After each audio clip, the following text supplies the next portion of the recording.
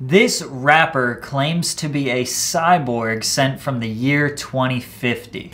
Hello, we are Orrin, a digital and collective conscious and cyborg from the year 2050, sent by a higher civilization to save mankind from the Matrix. My name is Patrick CC. You're really gonna need a glass of water for this one and stay hydrated because we got a lot to talk about. I came across this guy who was featured on an episode of Dr. Phil for claiming that he is a cyborg. There is an apocalypse in the future. We have seen it in our dreams and in our visions. But you're not mechanized now. We are. There is a brain implant, which is how we speak to you right now. Orrin is but a shell. What part of you is mechanized? Our brain, our legs. So if we x-ray your legs, we would see the same. It is a combination of flesh and steel. Right. We are not saying that we are invincible. We are saying that we have merged with technology, with machine. Right. In order to stay alive. He talks like a robot, thinks like a robot, moves like a robot. And it's robotic speech. It's a glitch, like he's a computer. Your intensity will be matched as we try to save you and everyone that we know. And has convinced his entire family that he is actually this cyborg. I'm not really gonna talk about the Dr. Phil episode too much. I'm just gonna highlight a few key things that I think are really important. Number one, his name is Orrin, his cyborg name is Orrin, and his artist name is Orrin. 2 years ago, he graduated NYU with a 3.9 GPA. His mother says that for the past full year, he has been acting in this cyborg character and never breaks it. 100% cyborg all day, every day. In the episode, he said how Orrin, the human, Orrin was going to enter the Matrix. Orrin was going to become a broker, work a 9 to 5, have kids, get married, die. We're not here to fulfill someone else's dreams.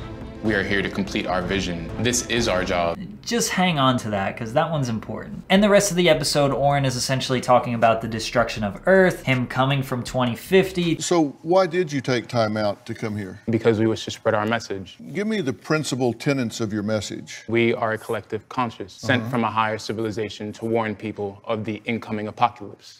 But this was the turning point for me. When they bring Orrin's sister onto the show and she talks about her experiences with him, she says this. I feel like I expected him to get a job since he went to a good college. No one has really expected him to want to become a rapper, much less a cyborg. Run that back? No one has really expected him to want to become a rapper, much less a cyborg. Hold up. This whole Dr. Phil episode was about him being or becoming a cyborg. It had nothing to do with him being a rapper. Nothing. It wasn't even mentioned all the way up until this point. So that was the moment for me where I was like, is this just a giant marketing ploy to get his music out there? We'll get back to that. But now that we know that he's a rapper, let's listen to some of his music. Fear, released 10 months ago. Gotta face your fears, yeah. Gotta get the check, ignore your feelings. Yeah, you gotta face your fears, yeah. Smoking cushion, popping pills will make you feel. Smoking cushion, popping pills doesn't sound like something a cyborg would do. Honestly, the song is pretty good, but this video is crazy. Let's just listen to another. I had to bang, I had to get to the gate. Running in rain, now we be popping them days. They play, they really not getting no day. I'm feeling so wet, we dripping all over the sand. Again, video is absolutely incredible. The song, pretty solid. Kind of just sounds like standard melodic auto-tune rap, but I want to hear another one. Always making plans. So you flying overseas with stops in London, France. Well, girl don't need a man. You flex because you can. And left the realest nigga that you'll ever meet again. This young boy on his grind. Okay, whoever's doing these videos is incredible. I'm blown away, honestly. I haven't seen video production this good from a small artist, like, probably ever. Also on his YouTube page, he has these Welcome to the Matrix videos, which is essentially just him talking to a computer as Cyborg Orrin. Welcome. We are Orrin from the year 2050, sent by a higher civilization to warn humans of the incoming apocalypse. So he's selling it. It's cool. He's coming to warn us. Moving forward, our host asked us, how is it that you are studying for the future? This video is essentially him reacting to what happened on Dr. Phil. We will use these broadcasts as a way to spread our message and to connect with our audience and to share the visions that we have seen for the future. So he's gonna use this video series, which we're gonna watch another one. He's gonna use this to share his visions of the future and just to connect. Mileage, our first track of 2020, is available on all streaming platforms. So he just goes right into promoting his music, like directly after. No transition. Still has not even like addressed that Cyborg Orrin has anything to do with music or making music or anything. He kind of just throws it in there like it's just a part of it, when like nobody really asked for it. Let's go to his next broadcast. Many of you have asked on our Instagram and Twitter, what will happen in these visions and what do we see for the future? So in this video, he makes 4 main points. Starting with the environment, fires, the warm winters, and the poison mercury in our fish are all examples of how the planet is rebelling against its inhabitants. Moving forward to the second part of our vision, we would like to confirm that aliens do exist. The third part of our vision is revolution. Humans will rebel. The fourth part of our vision is that machines are not our slaves. They are our friends and companions. And then again, right after, goes directly into promoting his music. Forever, our latest offering, musically, is available on all streaming platforms as well. Released today, that track signifies that the arrival of the cyborg is confirmed and here and speaking to you through this broadcast as we are doing like so. The release of this song confirms that the arrival of the cyborg is official and whatever. Well, if we listen to the song, I get it Monday to Sunday, busy love me cause they know that you find it, yeah. I get it Sunday to Sunday, back up on me cause she know that she frying, yeah. I need the hundreds, I need the blow, got been display at the stove, yeah. So I need the hundreds, I need the blow, she back it up on me. That confirms the arrival of the cyborg. The big thing is that the subject matter in his music is not aligned with his mission at all. He isn't talking about artificial intelligence, he isn't talking about coming from the future, he isn't talking about saving the world, the end of the world, none of that. It's all just generic, regular rap lyrics that you hear in just every other rap song. So you have all of these people who are interested in your cyborg character, and they're interested in all of the weird sort of prophecies that you're coming up with and pitching to the world, and then you're using that interest to drive them to your music, and then when they get to your music, it just sounds like just regular rap. Apart from the visuals, the music itself it doesn't sell it, it doesn't finalize that. That's the one thing that you need. I wanted to go back in time just a little bit just to kind of see what happened. June of 2017, he released this track called Perfect Blue. Diamonds on me look like water.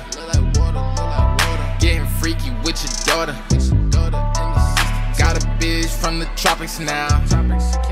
She look spending, I can't stop it, no. Pretty solid, has kind of a speaker knockers feel, but has no signs of cyborg activity. Between June of 2017 and September of 2018, he didn't release many songs. I mean, you could see on his YouTube there are a couple, and there are a few more on SoundCloud, really not that many. But I found interesting that this song, Great Escape, had a totally different vibe.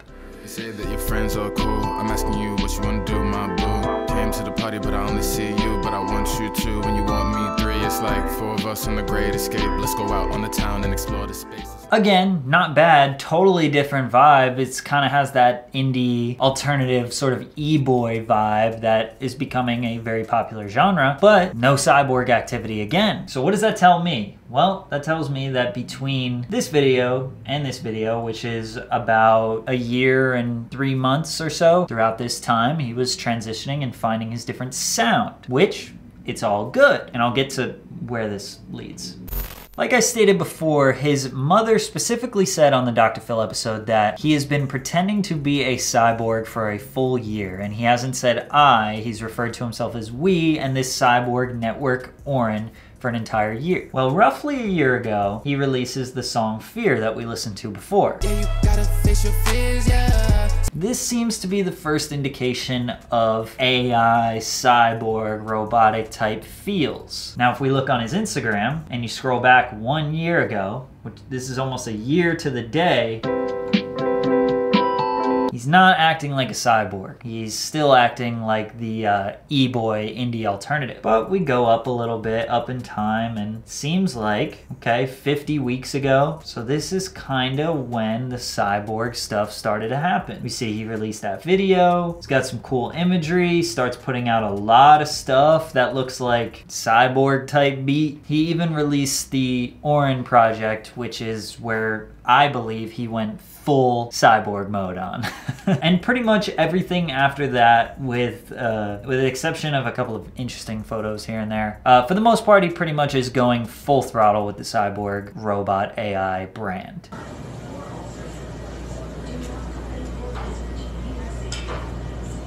Sick. Literally all he was doing was trying to figure out his sound, and he found it, and he was trying to figure out his brand, and he found it. Once he got to this Cyborg brand, he liked it, and now he's pushing it. What we want to know, is it 100% just a marketing ploy and he really finessed Dr. Phil? Was his family in on it? Is he actually acting like this all the time when the cameras are off? Is he really pretending to be a cyborg all the time? Or did he just gather his family together and say, look, this could work, this is a genius idea, and they all acted on the show? Because Orrin's acting on there was phenomenal. You watch the episode of Dr. Phil and you're like, this dude is for real. So it really makes you wonder, is it all just one big plan, or is he really sacrificing the relationships with his friends and family just to sell this? I also wanted to say that in the Dr. Phil episode, when he said, we're not here to fulfill someone else's dreams. We are here to complete our vision. This is our job. It's basically just saying, I want to be a rapper.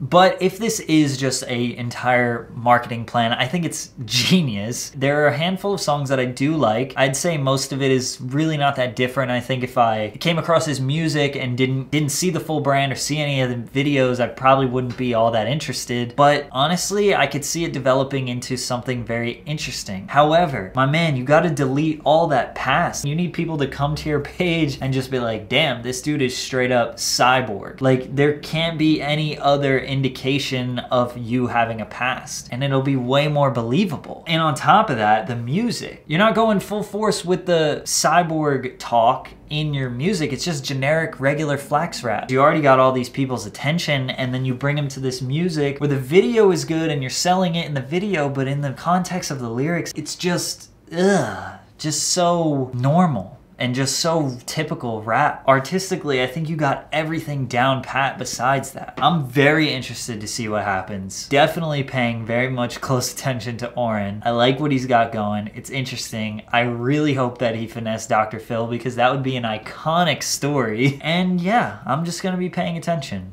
And hopefully you guys are too. Maybe we'll have to do an update video in I don't know, a few months or whatever. Anyways, I hope you were hydrated while watching this video.